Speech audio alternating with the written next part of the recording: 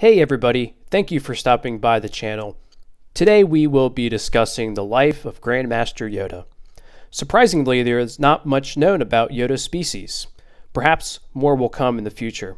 Please like and subscribe for more future Star Wars content. Thanks for watching, and may the Force be with you.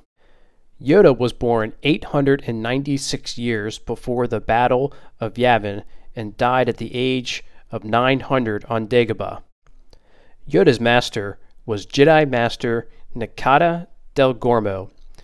At the young age of 100, Yoda himself became a master of the Force. Yoda trained many Jedi and had many apprentices. One famous apprentice who fell to the dark side was Count Dooku. After Order 66, Yoda retreated to Dagobah, where he hid until it was time to train Luke Skywalker to defeat the Sith.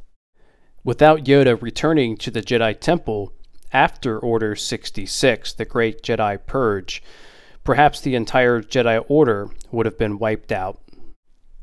Yoda sensed grave danger in the training of Anakin Skywalker, and was also convinced that at least one more Sith remained after the killing of Darth Maul.